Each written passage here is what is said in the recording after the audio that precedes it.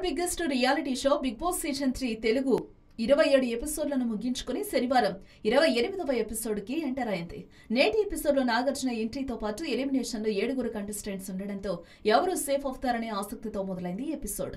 శనివారం ఎపిసోడ్లో సాహో మూవీలోని సైకో సాంగ్తో మోడల్స్తో స్టెప్పులు వేస్తూ అదిరిపోయి ఎంట్రీ ఇచ్చిన కింగ్ నాగార్జున మన టీవీ ద్వారా బిగ్ బాస్ హౌస్లో ఉన్న కంటెస్టెంట్స్ ఏం చేస్తున్నారో చూపించారు. హౌస్ లో మిస్టర్ పర్ఫెక్ట్ సాంగ్ కి బాబా భాస్కర్ 4 బిగ్ బాస్ బ్యూటీస్ తో కలిసి స్టెప్పులు ఇరగదీశారు. ఇక ఫేస్ కి నల్లటి క్రీమ్ పూసుకుని ట్రోలర్స్ కి మంచి ఛాన్స్ ఇచ్చాడు మహేష్ విట్ట. ఏంట్రా ముఖానికి పూసుకున్నావని బాబా భాస్కర్ ఆట పట్టించారు. నేను ఇంటర్మీడియట్ నుండి రాసుకుంటున్నా అని మహేష్ అంటే నేను చదివింది 8 నువ్వు ఏం చదివావని బాబా భాస్కర్ అడిగారు. దీనికి మహేష్ నేను పోస్ట్ గ్రాడ్యుయేషన్ అంటూ ఆన్సర్ ఇచ్చారు.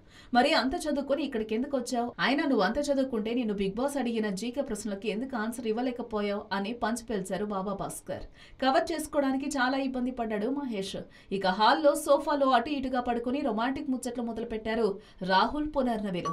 సడన్ గా లేచిన రాహుల్ మనం ఇలా పడుకొని ఉంటే ఈజీగా మనల్ని ట్రోల్ చేస్తారని అన్నాడు రాహుల్. నేను అక్కడ పడుకొని ఉంటే నువ్వే పిలిచావంటూ సీరియస్ అయింది పునర్నవి. ఇక మధ్యలో వచ్చిన వితిక రా టీ పెట్టు అంటూ పునర్నవిని ఎత్తుకునే ప్రయత్నం చేసి కింద పడేస్తుంది. నన్ను ఎత్తుకుంటే బాగుంది అని అనడంతో రాహుల్ ని వచ్చి పునర్నవి ఎత్తుకో అని సలహా ఇచ్చింది వితిక. నేను అలా ఎత్తుకుంటే ఇంట్లో ఉన్న వాళ్ళు చూసి మామూలుగా మాట్లాడరంటూ చెప్పుకొచ్చింది. అలానే కిచెన్ టీంలో ఉన్న పునర్నవి వితికాల మధ్య వంట విషయంలో రచ్చ మొదలైంది. పునర్నవి అలిగి వెళ్లిపోవడంతో మధ్యలో కల్పించుకున్న వరుణ్ వితికాకు సర్ది చెప్పి ఓ హగ్ ఇచ్చి కూల్ చేశాడు. ఆ తర్వాత బిగ్ బాస్ హౌస్ లో టీవీ ఆన్ అవగానే కంటెస్టెంట్స్ అందరూ వచ్చి హాల్లో కూర్చున్నారు.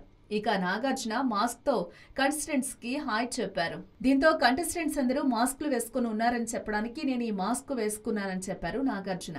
మీరు మీలా ఉంటా అంటేనే మాస్క్ తీస్తానని నాగార్జున అనడంతో ఇంటి సభ్యులందరూ ఉంటామని చెప్తారు.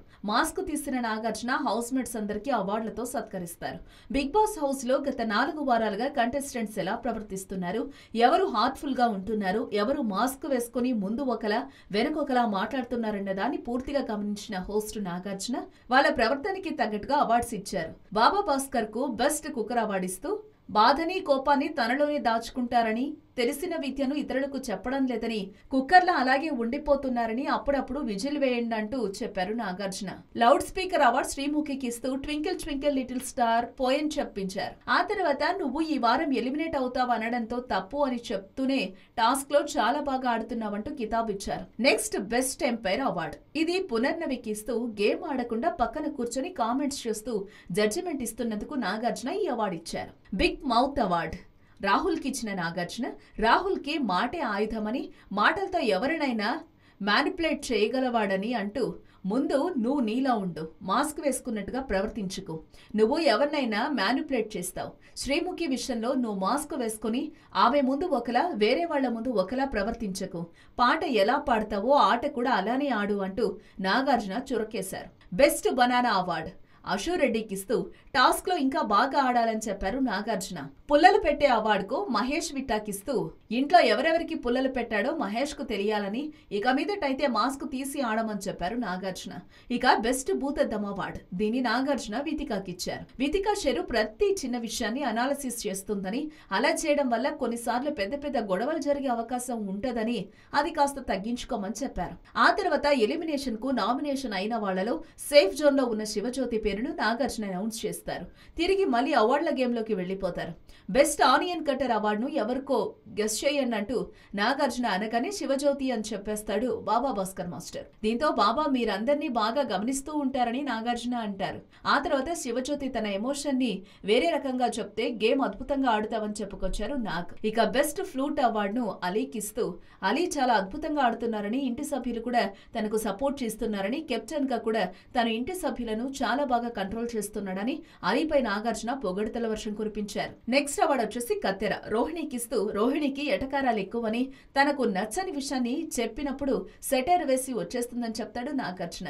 బెస్ట్ ఫ్రూట్ అవార్డును వరుణ్ సందేశ్ కి ఇస్తూ పైనాపిల్ ఫ్రూట్ పై ఎలా ఉన్నా లోపల మాత్రం స్వీట్ గా ఉంటుందని, వరుణ్ కూడా అంతే అని చెప్తాడు నాగ్. ఇక బెస్ట్ ఇయర్ అవార్డు రవికి ఇస్తూ ఎవరు ఏది చెప్పినా వింటాడు, కొన్నిసార్లు ఇతరులు చెప్పింది విని ఆలోచించకుండా ఆ పని చేస్తాడని చెప్పిన నాగార్జున కెప్టెన్ కెప్టెన్సీ టాస్క్ అప్పుడు ఎందుకు ఏడ్చారని అడుగుతాడు. చేయి బాగుంటే ఇంకా బెటర్ పర్ఫార్మెన్స్ ఇచ్చేవాడినని, అందుకు కొంచెం ఎమోషనల్ అయ్యానని చెప్తాడు రవి. బెస్ట్ చిచ్చుబుడ్డి అవార్డు హిమజకి ఇస్తూ రోజంతా ఎనర్జెటిక్ గా ఎందుకుండవని, చిచ్చుబుడ్డిలాగా ఒకసారి బాగా ఎనర్జెటిక్ గా ఉంటూ మళ్లీ వెంటనే మూడీగా వెళ్లి కూర్చుంటావు, ఇక మీదట అలా ఉండకని హిమజకు అడ్వైజ్ ఇస్తాడు నాగార్జున. దీంతో అవార్డుల గేమ్ కంప్లీట్ అవుతుంది. ఆ తర్వాత సేఫ్ జోన్ లో ఉన్న మరొక కంటెస్టెంట్ వరుణ్ పేరు చెప్పారు. ఇక మిగిలిన 5 బాబా భాస్కర్, శ్రీముఖి, రోహిణి, రవి, రాహుల్లో ఒకరు రేపటి ఎపిసోడ్ లో సూట్ కేసు సర్దైనున్నారు. ఇంతటితో శనివారం ఎపిసోడ్ ముగుస్తుంది. ఈ వారం బిగ్ బాస్ హౌస్ లో నుంచి ఎవరు ఎలిమినేట్ అవుతారనేది ఆదివారం ఎపిసోడ్ లో తెలుస్తోంది. హలో, మిమ్మల్ని ఫిలిం సెలబ్రిటీస్ రియల్ స్టోరీస్ ఏంటో తెలుసుకోవాలనుందా? లేటెస్ట్ గా రిలీజ్ అయ్యే మూవీ రివ్యూస్ నేను చెప్తే వినాలనుందా? ఇంకెందుకు ఆలస్యం, యోయో టీవీని సబ్స్క్రైబ్ చేసుకోండి. అలాగే మర్చిపోకుండా యోయో టీవీ యాప్ ని కూడా డౌన్లోడ్ చేసుకోండి.